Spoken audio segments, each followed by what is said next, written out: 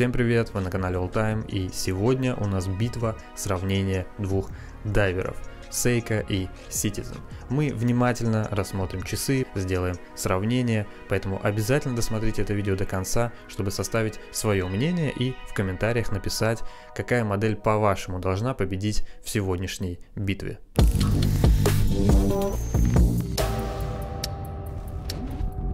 Ну а перед тем, как мы начнем, я предлагаю вам подписаться на наш канал, нажать на колокольчик и авансом поставить лайк, потому что я уверен, это видео вам понравится. Итак, давайте начнем. Сегодня мы рассматриваем два дайвера.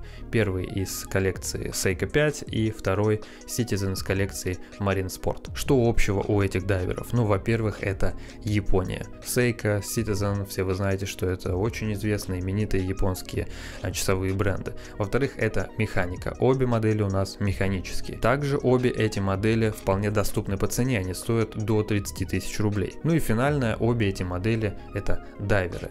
Но это все-таки не профессиональные дайверские часы, это скорее дайверы по своему характеру, по своей натуре, то есть это часы дайверского стиля.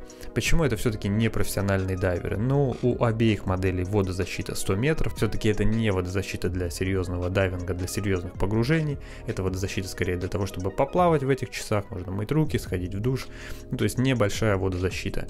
У обеих моделей не завинчивающаяся заводная головка, но мы с вами знаем, что все-таки у профессиональных дайверских часов заводная головка, как правило, завинчивается для более серьезной водозащиты. Ну и в частности, если говорить про модель Seiko, то у Seiko прозрачная задняя крышка, и опять же профессиональные дайверские часы не оснащаются прозрачной задней крышкой. То есть обе эти модели это дайверы, но для повседневной жизни, в которых вы можете и погулять, сходить, и сходить на работу, и сходить в бассейн, и искупаться в море. То есть дайверы для повседневной жизни. Seiko, конечно, в данной битве имеет небольшое преимущество, потому что это лимитка. Это лимитка 11 тысяч экземпляров, выпущенная к 140-летию основания бренда. Главное отличие от других моделей Seiko 5 на безеле. Если внимательно к нему присмотреться, то вы можете увидеть тонкую кольцевую проточку на безеле, которая, ну, помимо того, что она приятно выглядит, она еще все-таки придает такой солидности и богатости, что ли, этим часам. На других моделях Seiko 5 такой кольцевой проточки нет. Также в этой модели маркеры минут не просто нанесены краской, как в обычных моделях Seiko 5. Здесь они сделаны тиснением, то есть они выдавлены и уже потом внутри залиты краской, что опять же делает эти часы более интересными в визуальном плане. Корпус у этой модели 42,5 мм, то есть это небольшие часы. Я думаю, что для большой руки они не очень подойдут, то есть если у вас прям широкое большое запястье, то лучше все-таки предварительно прийти в магазин, например, к нам в один из магазинов AllTime, и померить, посмотреть, как они будут смотреться на вашей руке, потому что, ну, все-таки диаметр не очень большой, и сами по себе часы, они не маленькие, конечно, но они скорее не для большого запястья. Корпус стальной и отделка очень интересная. По бокам такая зеркальная полировка, очень гладкая, такая глянцевая, и вся остальная часть часов шлифована с частичным PVD покрытием, что создает такое очень интересное, визуально приятное сочетание. То есть с одной стороны у нас есть вот эта глянцевая часть, которая переходит в матовую, с сатинированием, с PVD покрытием, и вот это сочетание разных видов отделки корпуса приводит к тому, что когда ты просто смотришь на эти часы на своем запястье, то хочется делать это снова и снова. То есть часы действительно очень красивые, и особенно на свету, на солнечном свете. Ну, вот это вот разные варианты отделки корпуса, они дают о себе знать и делают часы заметно выигрышнее. Заводная головка с защитой в положении 4 часа, что уже такая своеобразная классика для сейковских дайверов. И, ну, это удобно, когда носишь на запястье, неважно, правая рука, левая рука, головка не будет впиваться в руку, поэтому это не только визуально интересно, но еще и функционально. Верхушка заводной головки обработана радиальной шлифовкой, на свету опять же играет своими лучами, тоже, ну, мелочь, казалось бы, но приятная мелочь. И сама по себе заводная головка удобная, то есть удобно ее подкручивать, когда заводишь часы. Ну, понятно, что здесь у нас автоподзавод, но если хочется все-таки пальцами покрутить, то делать это удобно. Эта модель, конечно, более дайверская, что ли, потому что, ну, Seiko это все-таки такие более праздничные часы, более нарядные, более интересные интересный с точки зрения дизайна, визуала.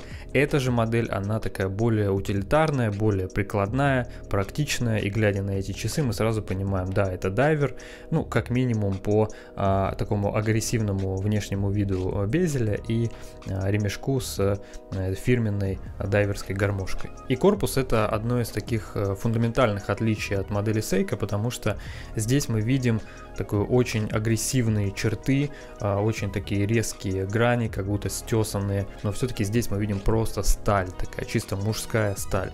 Ну, в отличие от Seiko, где все-таки используется и полировка, чтобы придать этим часам, ну, чуть больше нарядности.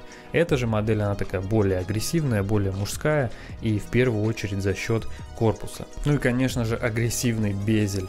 Если на Seiko безель очень такой мягкий, с очень такой мягкой насечкой, она даже как будто немножечко стесана, такая она очень мягкая, когда ее берешь пальцами, то здесь ситуация обратная. На Citizen безель очень агрессивный, насечка очень агрессивная. Из-за этого, конечно же, она очень удобная, когда берешь ее пальцами и начинаешь крутить. Но именно вот эта вот агрессивная насечка безеля придает, опять же, часам очень такой агрессивный мужской вид. Заводная головка, так же как и в Seiko, в позиции 4 часа, также с защитой, и также ее очень комфортно крутить двумя пальцами, если вы хотите подзавести часы вручную. У этой модели диаметр корпуса 46 мм, если в Seiko было 42,5, здесь 46. Ну и вот вам прямое сравнение, как на моем запястье выглядит Seiko и Citizen. Теперь давайте посмотрим на циферблат, и, конечно же, сразу бросается в глаза вот эта вот рифленая текстура этих квадратиков, пирамидок, которая создает такой своеобразный объем. Ну и когда свет падает на циферблат, то сразу все это начинает играть своими лучами, и циферблат приковывает к себе внимание. Несмотря на то, что он светлый, читаемость очень хорошая за счет, опять же, синих стрелок с синей обводкой. И циферблат оставляет очень приятное впечатление. Обводка стрелок и меток выполнена в темно-синем цвете, в таком же, как выполнен безель. И понятно, что с точки зрения дизайна, визуально все это очень хорошо сочетается и очень приятно друг друга дополняет. Так как это дайверские часы, то, естественно, метки выполнены в дайверском стиле, то есть у нас здесь нет арабских или римских цифр, у нас здесь просто такие точки, и они залиты фирменным люмибрайтом от Seiko, который отличается своей очень качественной светимостью. Опять же, вроде мелочь, но приятная мелочь. Вы видите, что на противовесе секундной стрелки, которая выполнена в такой форме чупа-чупса, тоже люминесцентное покрытие, которое будет светиться. И если вы в темноте посмотрите на часы, то вы всегда поймете, что они идут, а не стоят. Безель однонаправленный, конечно же, тугой, как это принято у Seiko, и на 120 кликов.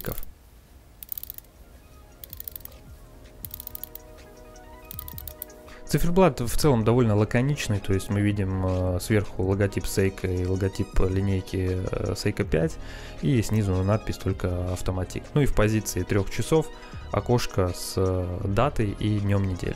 Лично мне нравится очень вот этот шрифт, который используется в этих моделях на указателе дня недели. Стекло фирменное Hardlex от Seiko, это минеральное стекло с повышенной прочностью, и если вы обратите внимание, то на внешней части стекла используется такое увеличение. Функционально, конечно, оно в себе никакого смысла не несет, но, опять же, визуально делает эти часы интереснее. То есть не просто стекло, а стекло с какой-то своей фишкой. Задняя крышка прозрачная, под ней мы можем увидеть фирменный сейковский механизм 4R36. И в целом, конечно, в отделке механизма ничего особенного мы не видим, но приятно посмотреть, особенно для тех, кто любит посмотреть на работу механизма, покрутить часы в руках и посмотреть, как ротор падает с одной стороны в другую. Давайте перейдем к браслету. В этой модели это действительно весомая часть этих часов, потому что они вместе с корпусом создают такую единую целую часовую композицию, можно сказать так. Браслет трехрядный, с сатинированием, и он, опять же, со стороны выглядит таким очень приятно матовым. И, как я уже говорил, в сочетании вот с этой зеркальной полировкой боковой части корпуса создается очень-очень интересное визуальное сочетание. Браслет подвижный, приятный, без сильного люфта. но на руке сидит очень-очень хорошо. Застежка качественная, приятная, с защитной скобой, и это такой элемент, который, во-первых, придает, ну, опять же, визуально делает эти часы интереснее, делает их немножечко брутальнее, саму застежку, на скобе надпись Seiko, логотип. Ну и плюс это приятно, когда ты не просто там с одного движения открываешь застежку, а когда ты сначала открываешь скобу, потом открываешь застежку. Ну, лично мне такое нравится, и это придает часам, опять же, такой, делает их более эстетскими, что ли. И даже в таких небольших привычных элементах, как застежка, каждый день надевая эти часы на руку или просто снимая их, вы можете получать дополнительное удовольствие, потому что эта скоба, она также открывается очень приятно и защелкивается тоже очень приятно. Переходим к циферблату, и да, он не такой праздничный, как у Seiko, но он практичный. И опять же, с точки зрения читаемости, он, я думаю, что выигрывает у Seiko, потому что здесь, ну понятно, просто у нас черный, как морское дно циферблат и светлые метки. Так же, как и в Seiko, основные метки выполнены в виде кругов, но в позиции 12, 6 и 9 часов у них другая форма. Когда мы смотрим на циферблат этой модели, конечно же, мы сразу обращаем внимание на оранжевую обводку минутной стрелки. И если присмотреться, то обводка есть не только у минутной стрелки, но еще на кончике секундной стрелки. Это придает этим часам, конечно же, более такой технический дайверский вид, потому что если использовать эти часы для дайвинга, то именно минутная стрелка будет основным инструментом, по которому мы будем засекать время погружения. Ну и также, как в модели Seiko, на циферблате окошко даты и дня недели. Также очень приятный шрифт, но здесь он опять же выполнен в таком более агрессивном стиле. Стекло, так же как у модели Seiko, минеральное. Отдельно мне хочется отметить безель, его трещотку, потому что она очень интересно звучит. Он очень мягкий, то есть крутится довольно легко. Ну и вы видите, что крутить его можно только в одной, по сути, позиции. Это если взяться по бокам, в специальных выемках для того, чтобы поместить туда пальцы и крутить. Задняя крышка. Здесь у нас разговор будет короткий, потому что она глухая, но к разговору о приятных мелочах она, ну, не просто сделана там как бы на отвали, а все-таки с радиальной шлифовкой. Поэтому если вам захочется поиграться с этими часами, снять их с руки и навести, например, на луч солнечного света, то вы увидите, как свет очень приятно будет играть в этой задней крышке. Поэтому здесь тоже такая, ну, приятная мелочь. Под задней крышкой ситизеновский надежный калибр 8203 с автоподзаводом. Ремешок, здесь тоже все будет очень кратко. Качественный резиновый ремешок с дайверской гармошкой и классическая застежка. Но опять же, несмотря на то, что ремешок такой вроде бы простой, но резина очень качественная, очень приятно ощущается и на руке, и просто в руках, когда ее трогаешь. Ну и застежка тоже очень качественная, то есть создает впечатление надежности. Ну и подводя итог, обе модели лично мне очень нравятся. И, конечно, они разные. Seiko это более такая нарядно-праздничная модель, Citizen более такая технически утилитарная, но они во многом очень похожи, это мы с вами разобрали, посмотрели, и я предлагаю вам в комментариях сделать свой выбор. Голосуйте, кого вы выбираете своим победителем этого батла, Seiko или Citizen. Ну и, конечно же, заходите на наш сайт по ссылке в описании, выбирайте дайверы для себя, у нас огромное количество, Япония, Швейцария и другие страны в разных форматах, в разных вариациях. И предлагайте в комментариях свои темы для батла, для сравнения, что вы хотели бы увидеть на нашем канале. Спасибо вам за просмотр и до встречи в следующих видео.